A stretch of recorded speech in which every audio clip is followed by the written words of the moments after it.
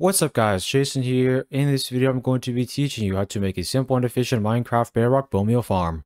This farm works on 1.20 and on all platforms of Minecraft Bedrock, whether you play on a phone, tablet, Xbox, PlayStation, Nintendo Switch, or PC. As you guys can see here, this farm allows you to quickly and easily get a lot of bone meal.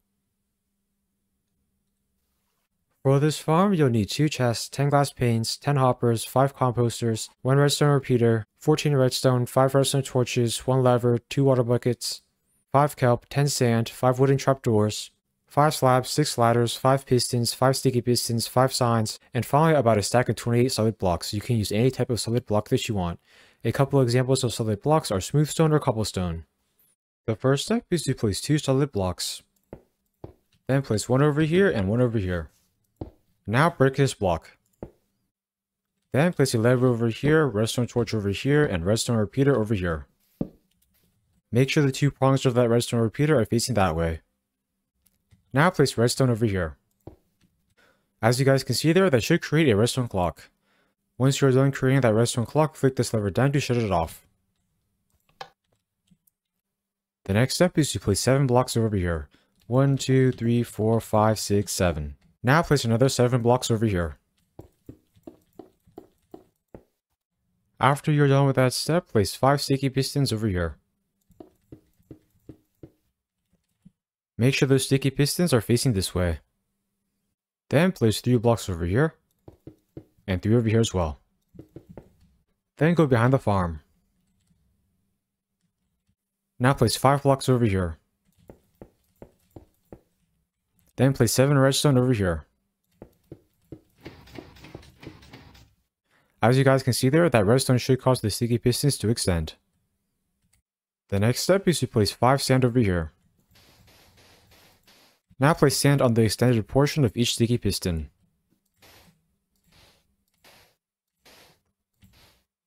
Make sure you don't accidentally place any sand under the sticky pistons. Now place 7 blocks over here. Then place 2 over here, 6 over here, and 1 at this spot. That sand and sticky piston system will update kelp so that it grows every second. The kelp will be used to create bone meal. The next step is to place 5 blocks over here. Now place a piston on each of those blocks. Make sure all of those pistons are facing this way. Those pistons will automatically harvest all of the kelp that grows. After you have placed those pistons, place 3 blocks over here, 3 over here, and 3 over here as well. Then place 5 blocks over here. Now place 3 blocks over here, 3 over here, and 3 at this spot as well. The next step is to place 2 chests over here. Now crouch down and place 5 hoppers over here. 1, 2, 3, 4, 5. Make sure the nozzles of all those hoppers are facing that chest. Then place 5 composters over here. Now crouch down and place a hopper on each composter. Make sure the nozzles of those hoppers are facing downwards. The next step is to place 3 blocks over here, 5 blocks over here, and 3 blocks over here. Now place 5 glass panes at this spot.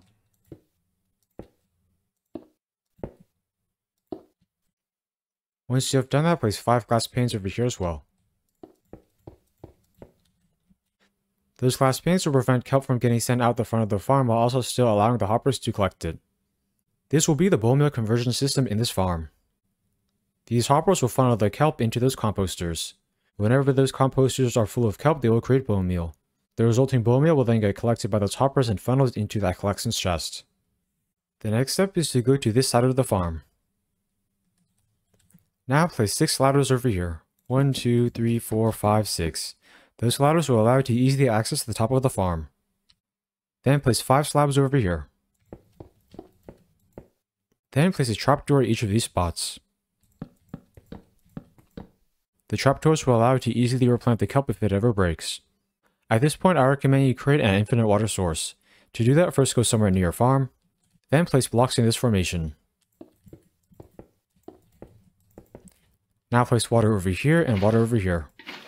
By creating that infinite water source, you will be able to use 2 buckets to fill in all the water for the entire farm.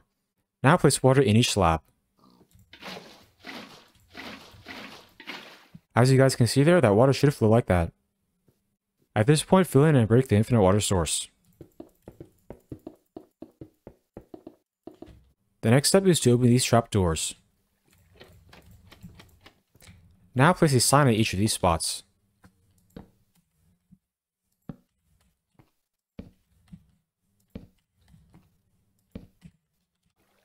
Those signs will ensure the water flows correctly. As you guys can see there, those signs should be behind the top row of glass panes.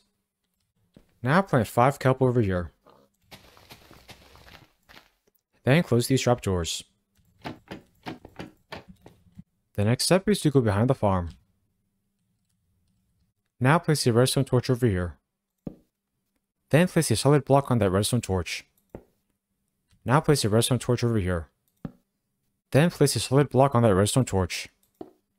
Now place a redstone torch over here. Then place a solid block at this spot. Then place a redstone torch on that block. Now place 6 blocks like this.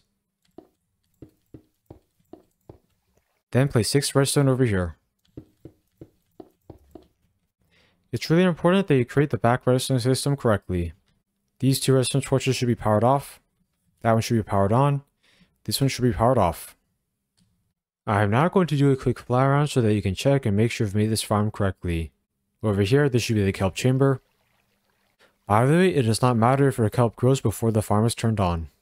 Over here, this should be the bone meal conversion system. Make sure the hoppers are following the correct directions. This side should have this ladder.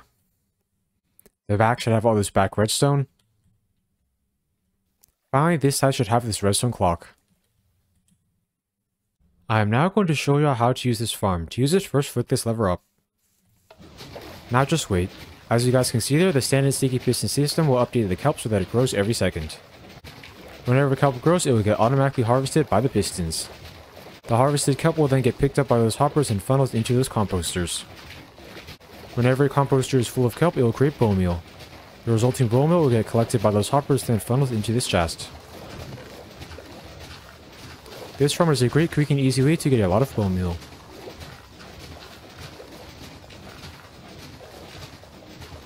By the way, you should only have this farm turned on when you're standing near it. If you're going to leave the farm area or leave the world, you should first flick this lever down to shut it off.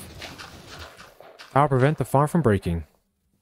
If any kelp in this farm ever breaks, you can easily replant it by going up here.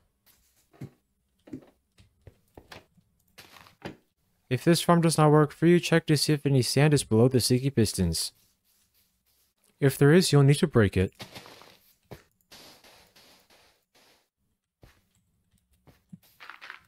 Also check to see if you made the farm on a chunk border. If you made it on a chunk border, you'll need to remake it so that it's all in one chunk. I hope you all enjoyed learning how to make this simple and efficient Minecraft Bedrock bone meal farm. Please like, comment, subscribe, and check out more other Minecraft videos. Thanks for watching.